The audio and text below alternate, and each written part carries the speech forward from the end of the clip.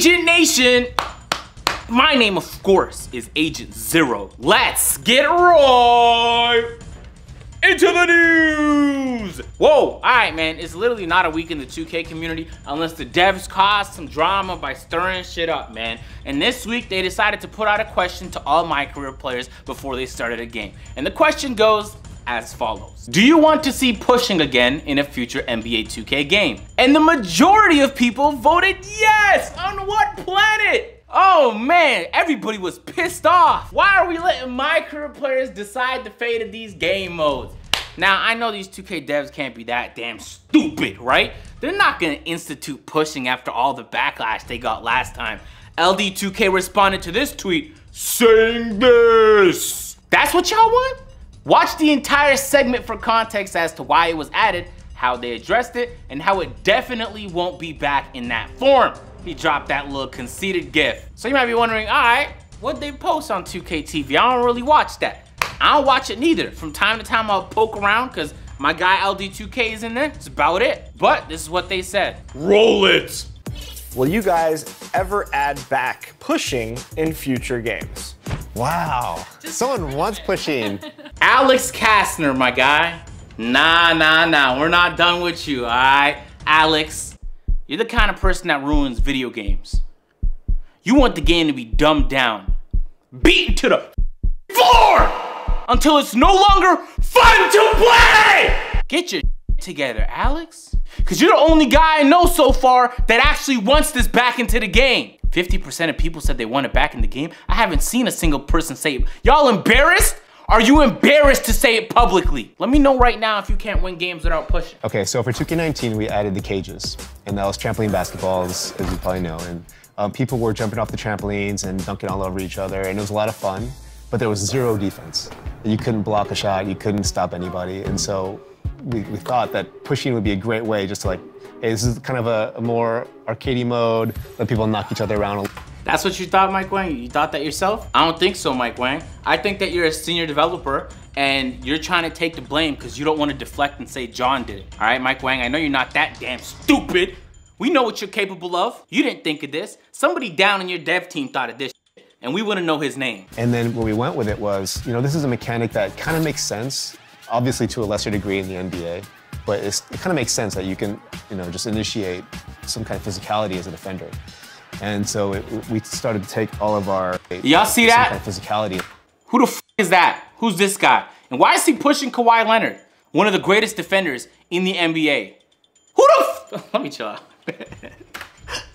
Our off-ball rides and our off-ball contact and our chucks into this new system. And it became something that kind of worked in some ways. And it was another big exploit fix that we wanted too, is that people were camping in the paint, if you remember this. They were just standing in the paint in the take charge, and they were dumping down on these guys, these bigs, and getting dunks over and over again.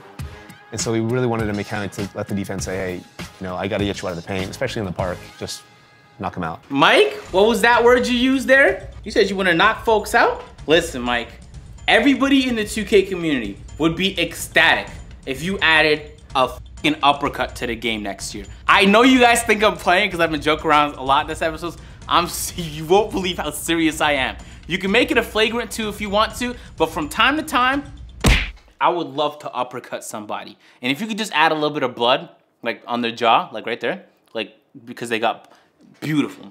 So if you want to knock out folks, it's not pushing. We need to start adding some hands, my guy. People were able to take this mechanic and start to abuse it in other ways and start to knock defenders around. And so it just broke down. And so I think it's one thing that is completely gone in our game now for 2K20. I don't see it coming back in the same form, especially not as a button that you press to push someone around. But the physicality on defense is a big part of the game, and we're gonna continue to evolve that and figure out the best way to implement that. All right, Ronnie, listen, I gave you the alternative. I'm saying you could keep that stuff in the game. People don't hate pushing. They hate that pushing gives people an advantage, right? Nobody should be able to push and then win games because of it, but that's what was happening. I just say you could keep pushing in the game if you make it a foul 100% of the time. That way, if someone's messing with me and we're up in the game, I could play around and just glock him like that. You know what I mean? But it would be a foul, so there'd be no advantage for me. I'm just saying from time to time, you're right. We could use some more physicality. Hey, shout out to Mike Wang. Mike, I still want to know the name of the dev who thought of that idea. I know it wasn't you. You're just taking blame because that's what you have to do. It's like when Waleed messes up editing and I have to be in the comments like, yeah, my fault, y'all. I messed up on this part here. Let me know if you found it. It was that's Waleed in the back. I won't tell nobody though. I would never tell nobody. This is a weird episode so far. For our next story of the day, ladies and gentlemen, Chris Smoove is in the news. Now, I don't know if you guys know this, but Chris Smoove is untouchable. I could literally joke around insulting Chris Smoove and I'll have hounds of people just angry at me. So he's like the untouchable guy in the 2K community, and we understand why. It's because he kind of founded the whole community. You gotta allow respect to the guy. But he was on Twitter wilding the other day, and yo, for the first time in a while, I saw him draw a little bit of blood. People were pissed off because he was just talking nonsense. He was talking about you know how Harden was being fouled by Golden State at the 3-point line? Chris Smoove was arguing that Harden flops on all of his 3-point attempts. And the points he made in his argument had some people frustrated. Harden sometimes jumps forward when he shoots. If he jumps forward, it shouldn't be a foul. That's pretty sensible. I think Harden does do that from time to time. Watch James Harden shoot threes in the 3-point contest. Notice how he never throws his feet way in front like he does in games flopping for foul calls? In this tweet here, because nobody really liked the argument because they're saying, yo, this is a 3-point shootout, I mean, everybody was angry at him. And they were like, bro, are you comparing someone shooting spot-up threes in a 3-point contest with no defender to someone shooting a contested jump shot in the game? Some of the stuff you saying is real suspect, my dude. Now, this has nothing to do with 2K. I just thought it was fascinating that I've never seen him get criticized for anything. I've been in the community for a long ass time now. I don't know, I'm smiling, but it's not really funny. It's more like, it's interesting to me. Cause if I do something really messed up, you guys can let me know off rip in the comment section. And that goes for every YouTuber in every community. But there's some untouchable people, and you feel like he was touched this time. Besides the point, I do agree with you, Chris Smoove. Harden does flop on a lot of his calls. But some of that stuff Klay Thompson was doing, especially in game 1, that was a foul. Damn, bro. They hit him with the rare L's today. Chris Smoove caught his first L. For our next story of the day, ladies and gentlemen, just a little quickie story. Duke put out this tweet saying, I started NBA 2K19 with 160K. Now I'm at, damn, he's been going a lot. Shout out to Duke, my guy. Cole the Man responded to that tweet saying, Davis started 2K19 as a virgin. Look where he's at now, still a virgin. And Duke responded to that tweet saying, he's gonna lose it this summer. It's on my bucket list. Duke, what are you talking about, man? You know how that sounds, my guy? and everybody let him know. LSK dropped this gif. Davis dropped a whole lot of question marks. Duke replied to that saying, now all y'all know I wasn't not talking about me taking it from him. WTF. G-Man responded saying, streets is done. Hank called pause. Cole said, sus, Duke. I responded saying, wait, what? Duke, my guy, you gotta like use your words a little differently, man. It comes across a specific type of way. I'm gonna let you handle that. That story, I don't even know how it made it in this episode. It was just funny as hell. For our... Hey, man, NBA 2K20 might be around the corner because the 2K devs are tweeting about it. There was a post. Look at the post, roll it. You trying to get dunked on for #science? There's a whole bunch of mocap dunks. Some contact dunk animations. And they look really, really clean. It's kind of cool to see the behind the scenes. I'm gonna keep it 1,000. Slashers are trash in 19. These contacts rarely trigger, and if they do, they miss them. Listen, slashers are one of the, especially pure slashers, one of the best builds, especially on Pro-Am, but also on the park. If you're a slasher and you're out there shooting bricks and playing like a garbage man, then don't blame the game. That's a solid build. A man will just play horrible and then blame his build for a thing like he's not the problem. Give me a pure slasher, bro. See what I can do. Anyway, there was some more mocap. This time they were showing a game intro, a squad intro to be specific.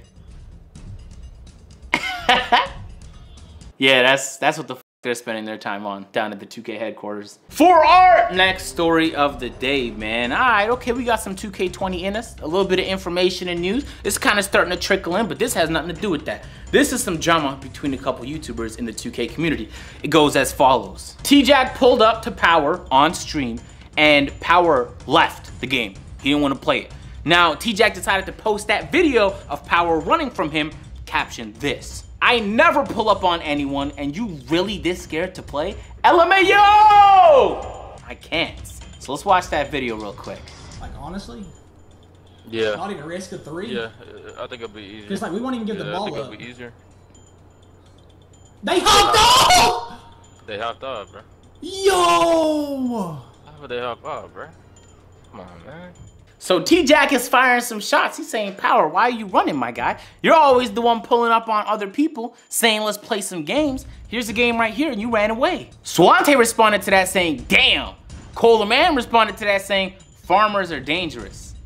I guess he's referring to T-Jack. Badge Pug responded to that saying, "You're surprised, LMAO?" And of course, Power had something to say. "I stream almost every single day this year. You never once pulled up, but when I'm playing with my friend who made his player yesterday on an 87 overall, you try and clout chase on making an exposed video. You're sad as and irrelevant." I'm irrelevant? LMAO? Question mark? I can't even take this serious when you've been hiding behind a computer screen for 4+ years doing YouTube. I never played with Zid until today and my stream wanted me to pull up. You're full of excuses, dog. Laughing emoji, skull emoji. Easy Breezy jumped into the mix. He dropped a gif, or I guess a meme saying, "Huh, this is odd. The map said I wouldn't encounter a dumb," okay. All right. T-Jack responded saying, "Breezy, don't even get in this, little kid. You made a setup video and still was too insecure to show yours. LMAO, I'm dying." Breezy responded saying, "This ain't about no face reveal, goofball. What is it with everyone in TMB and trying to see our faces? Just STFU."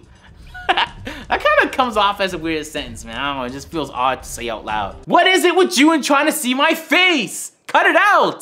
LMAO, I thought I was irrelevant. Why are you taking me this serious? Good night, Twitter. Love y'all. And T-Jack dropped a screenshot of Power blocking him. Nate and T-Jack are both blocked. There will be no game. There will be no attention. They should go back to streaming on Mixer now. Just wasting their time. Shots fired. Now I'm gonna keep it a bean. I had to block Nate. He was out there just left and right spoiling movies. I don't know what's gone into him. He has some balls on him to try some shit like that on my damn timeline. But I have to unblock him because he gets in so much drama. I gotta get the screenshot somehow, man. Yeah, the drama was getting mad personal. There's like entire threads of different people from those clans just kind of going at it and show me your face, let's play a game, you're scared.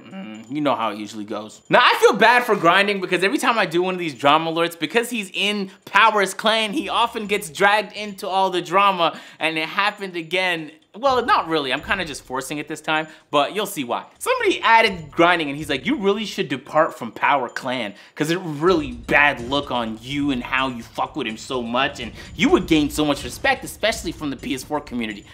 Jesus. Alright, since I've been playing more on PC over the last couple years, there's nothing that's more annoying to me than seeing like the PS4 fanboys and the Xbox fanboys fight. You're both playing on consoles. It's basically the same damn thing. Stop pretending like you guys are playing in different universes. It's the same shit, alright guys?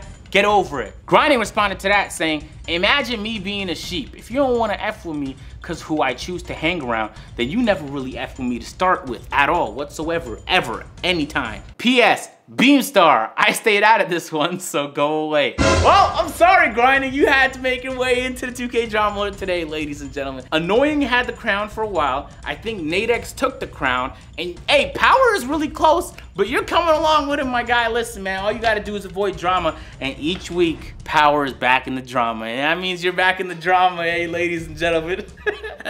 I'm just playing. Yeah, no, Grinding. You're a different guy. We know, man. Anyway, Power was in more drama because he put out this tweet saying, "This is some of the saddest shit I've seen in my life. Please put this in your video, lol agent. I stream every day, but when I'm playing with my 87 overall friend, he asks who I'm playing with and says, 'Oh yeah,' then says we're pulling up. Then I step off and he rushes to tweet it. It's getting juicy." Who's he playing with? Up to you, Who's bro. he playing with? Oh yeah, Don't he's matter playing to with me. Brazy. Come on, we're going.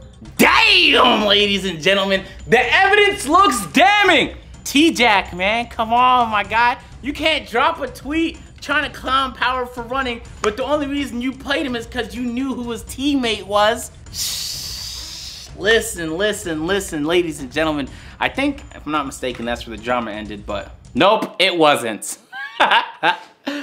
I don't know why people call Nate toxic. Do you guys realize it's for entertainment? If you chosen to party with him and got to know him, he's a cool ass dude, good ass leader also. Power quote tweeted that and said, because he's the definition of toxic. Normal people who just entertain don't get banned on almost every platform. And let me tell you, I've been in parties with Nate, I've been in clans with Nate, and he pulled my IP and tried to leak it on Twitter. Nothing chill about him. I didn't know that. All right, it's some new information to me. Nate X is a perfect example of how easily this community will lie for clout. You don't have to be racist to be entertaining. You don't have to be mean to be entertaining. And trying to be entertaining was never a valid excuse. But anybody with a brain already knew that. Yo, I feel bad for Nate, because Nate had nothing to do with what's going on. Nate and Grinding kind of just get dragged into drama from time to time. But hey man, some shots was fired and here I am covering it. For our next story of the day, man, these YouTubers, it's like it's always a fight, man. And it's like I know some of them try and stay out of it, but it just happens that way. I don't know what it is. Let's get into this damn story. Ticino dropped a tweet saying on May 25th, Ziranik and I will be vacationing in the East Coast USA for a while. When there, we will challenge every top East Coast 2K YouTuber to a 2v2 on 2K19. Best of 3. The hype will be crazy for this one. Nobody is scared. Time for something. I failed school. I dropped out. I didn't fail. I was doing fantastic, but I did drop out. Not to be confused with Davis, who dropped out of high school. Different. Anyway, you might think to yourself, how could drama possibly come from this situation? Oh, there's always a way. Exit, if you guys remember, Exit was actually in the video when I was teaming up with Steezo to troll my Krzemba. Nobody gives a flying fuck about Ticino's trash ass playing somebody. Who this dude think he is? Skull emoji. Badge Plug responded to that saying, whoa, relax, dude. G-Man responded saying, you tripping. Even Colder Man responded saying, chill, Ticino's one of the most genuine content creators in the community. And basically the whole replies was like, bro, you straight? You all right, my guy? Power quote tweeted Exit's tweet saying, on me, Steezo and this Exit dude are some of the weirdest, most toxic people in this community. Now, Grinding has said in the past that he hates when people pull him into drama, even though he had nothing to do with it, just because he's associated with somebody that has something to do with the drama. And here we have Power doing the same thing, and Steezo wasn't clearly messing with it. So Steezo responded saying this: AIDS, if y'all see someone talk shit about me, please defend me. Because if I respond, which it always is a response, they will say I'm toxic. I know we get caught up in the YouTube persona 2K jokes, but I really be minding my business and show mutual love and respect to all. He followed up saying, oh my God, Steezo is so toxic. Dumb, silly, stupid MFs. Ha ha ha ha ha.